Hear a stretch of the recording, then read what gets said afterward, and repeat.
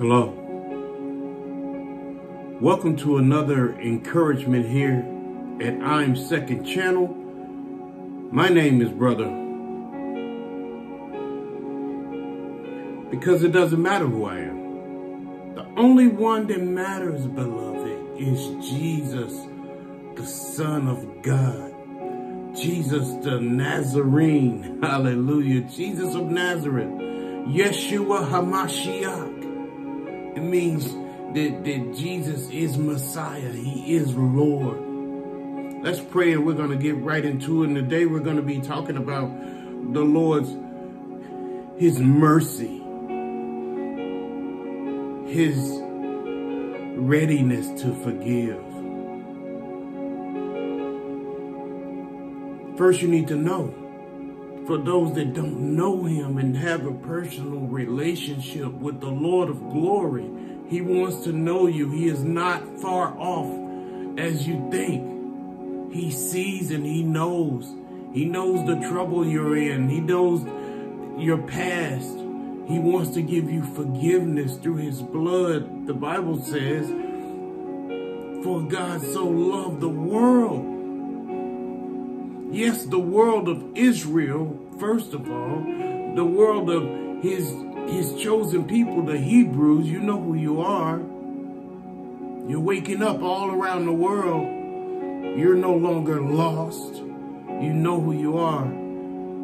But He loves the Gentile and has made a way for even you to be saved. He's a God of mercy. He's ready to forgive. He so loved the world that He gave His only begotten Son. He so loved that He gave His Son's life, that whosoever would believe on, rely on, trust in, leaning not to your own understanding, your own worldly smarts, but depending on His finished work of what He did when He hung on that tree. And turning away from your wickedness, He will save you. Confess your sins before Him. Be honest. Do honest business before your God, your Creator. He will save you. You will be born again. And He promises to give you the Ruach HaKodesh, the Holy Spirit, the Holy Ghost. Let's pray and we'll get right into it. Father, thank you so much. I feel your presence already. Bless your holy name. I pray that as many as here that don't know you, that even one would be saved, Father. It would be a great miracle for one to come to you, to surrender, to no longer play church, Father, but to give you his or her life, Lord. Your word says that the angels in heaven rejoice over one who comes to you. Bless your name, Father. Bless this reading of your word. We'll be so very careful to give you all the praise, all the glory, all the honor, for it all belongs to you anyway. And it is in the name of your Son, Jesus the Christ, Yeshua HaMashiach, the Son of God, that we do pray and do say amen and amen. In Psalms chapters 85 and 86, because they're kind of short, we're again talking about His mercy, our Elohim's mercy, and His readiness to forgive. The Bible says,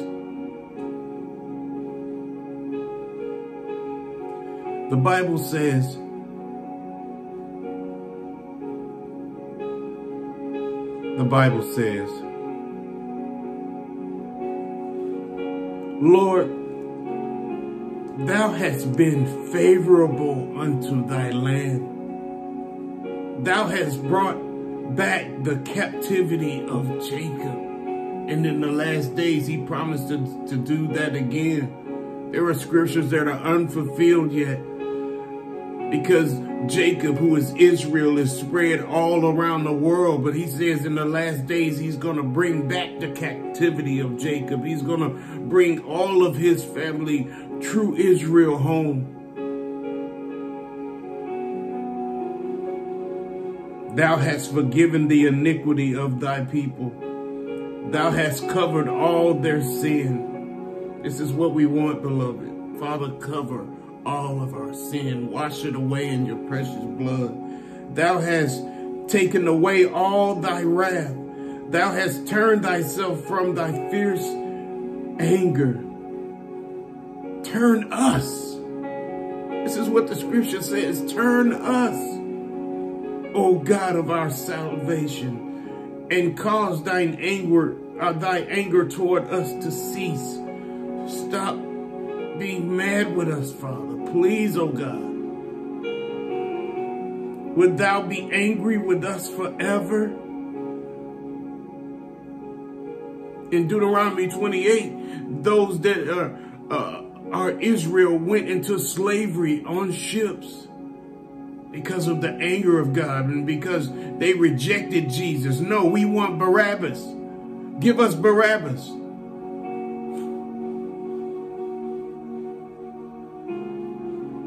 Wilt thou not revive us again, that thy people may rejoice in thee? But see, there was a reason in the nation of Israel being scattered this one last time in the last days, so that the Gentiles could come to him, those that love our Abba Yah, those that cling to the God of Israel, the God of Abraham, Isaac, and Jacob. You can now be saved and have been getting saved for 2,000 years. But now he is about to turn his attention back to his people. He has not forgotten you, Hebrews.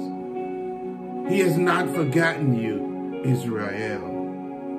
And he hasn't forgotten you who call on him also, Gentiles, out of a humble heart.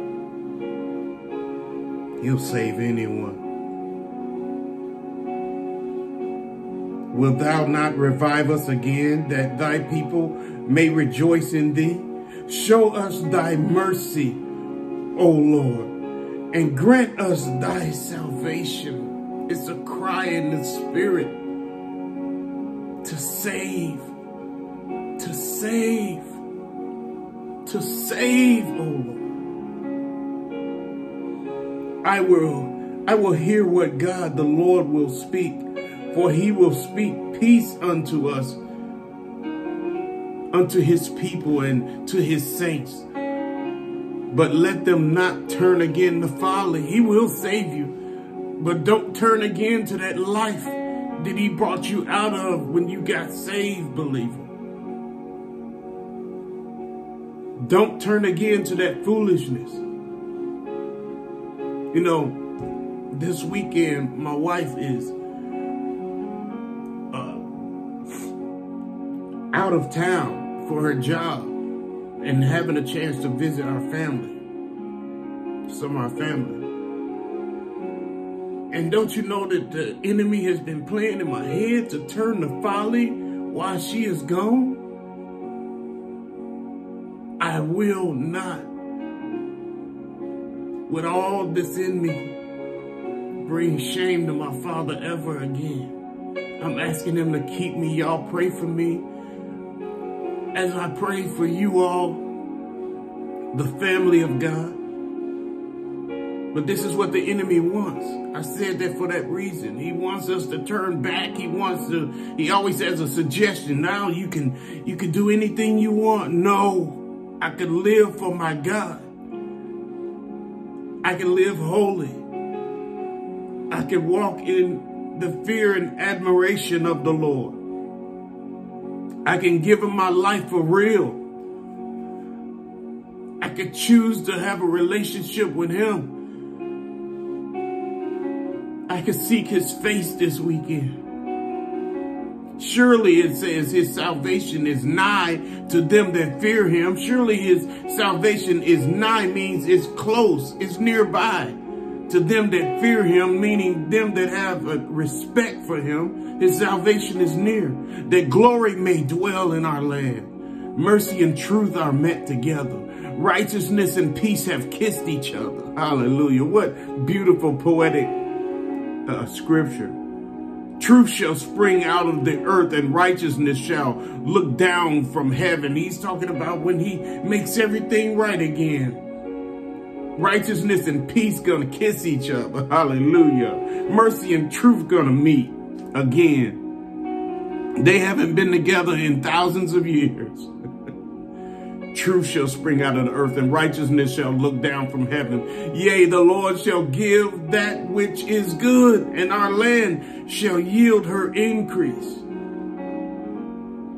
See, the scriptures say when true Israel is back in the land, that land will be in peace.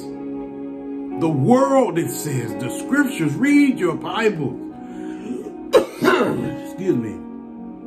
The world will be at peace. Righteousness shall go before him and shall set us in the way of his steps. Lord, set us in the way of your steps. Bow down thine ear, O Lord, and hear me, for I am poor and needy. I humble myself before you. Preserve my soul, for I am holy. I am in a right position with you. Doesn't mean that I'm perfect, but I have been made perfect by faith in the finished work of Christ. So I stand holy and right. I am in right standing with my Elohim, with my Abba Yah. I pray that for you today. Preserve my soul. Oh my God, save thy servant that trusted in thee. Save us, Father, we're trusting in you. Be merciful unto me, O Lord, for I cry unto thee daily. Rejoice the soul of thy servant, for unto thee, O Lord, do I lift up my soul. For thou, Lord, art good and ready to forgive, and plenteous in mercy unto all of them that call upon thee. He's ready to forgive. Give ear, O Lord, unto my prayer, and attend to the voice of my supplications, to my prayers. In the day of my trouble, I will call upon thee, for thou wilt answer me. Hallelujah. Isn't that good? Among the gods, little g, there is none like unto thee, O Lord. Neither are there any works like unto thy works. Nobody was ever able to help me or to free me from the drugs and the alcohol and the sleeping around and the running the streets and the not having peace and the being in the depression that I was in. None of the works of the little gods.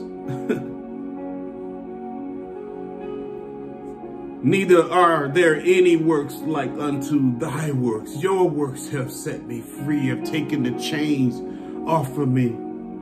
All nations whom thou hast made shall come and worship before thee, O Lord, and shall glorify thy name. For thou art great and doest wondrous things. Thou art God alone. There is nobody like my Elohim. Nobody like our God. Trust him today. Teach me thy way, O Lord, and I will walk in thy truth. Unite my heart to fear thy name, to respect you. Teach me thy way. Teach us your ways, O Lord. And we will walk in your truth. Your truth. I will praise thee, O Lord, my God, with all my heart, and I will glorify thy name forevermore. Do you realize that those that are saved have eternal life? Let me tell you how long that is. It's eternal. It's forever. Do you believe the scriptures? We will worship him forever as we realize that everything he said was true. I told you this probably before too, that I told somebody that one day I'm going to wake up in glory, in heaven. Open my eyes and I'm going to be standing there, saved, eternal life, new body, standing before the king. And then you're going to hear this, somebody sounding like a girl. Ah! Look over, it's me, screaming like a little girl because his word came to pass. True. He is the way, the truth, and the life. For great is thy mercy toward me, and thou hast delivered my soul from the lowest hell. O God, the proud are risen against me, and the assemblies of violent men have sought after my soul, and have not set thee before them. My enemies have not put your face before them. Rescue me, Father. Rescue my family, your family, Lord. But thou, O Lord, art a God full of compassion, full of graciousness, full of long suffering, and plenteous in mercy and in truth. Listen to his character. He wants to save you today. He wants to rescue you. He's ready to forgive. He's ready to have mercy on you. Oh, turn unto me and have mercy upon me. Give thy strength unto thy servant. Strengthen us, Father, for these last days, and let us be in position in your will to finish strong, Father. Show me a token for good, that they which hate me may see it and be ashamed, because thou, Lord, hast helped me. Thou, Lord, has comforted me. I don't know who that's for today. This can be for anybody. I know we've all feeling the pressure of what's going on in this world. If anybody has a phone today and has internet, you can see the trouble that's coming on this world. You can see that there is racial tension. It's the enemy.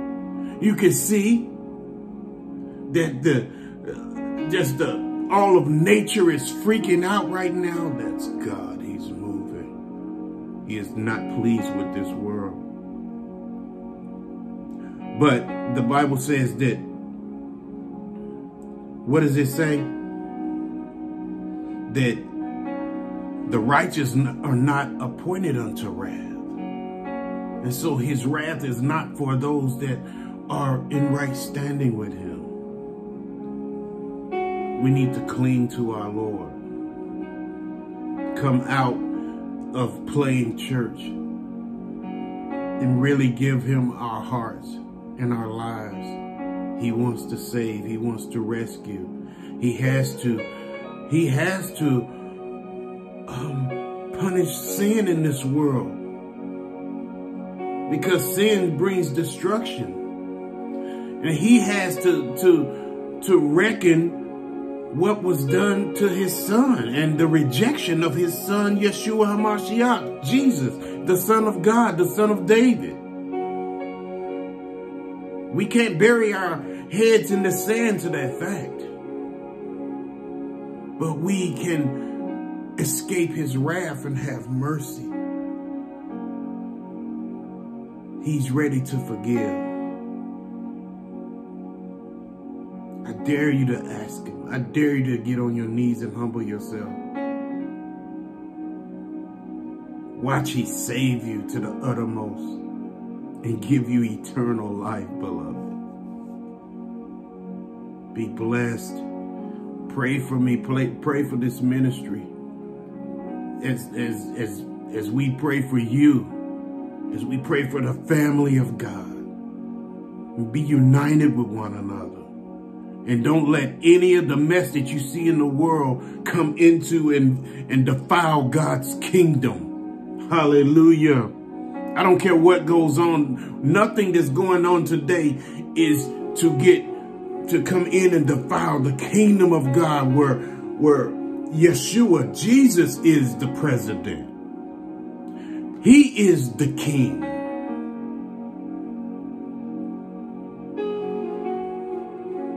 Amen. He's ready to forgive. He's ready to show mercy. I'm second.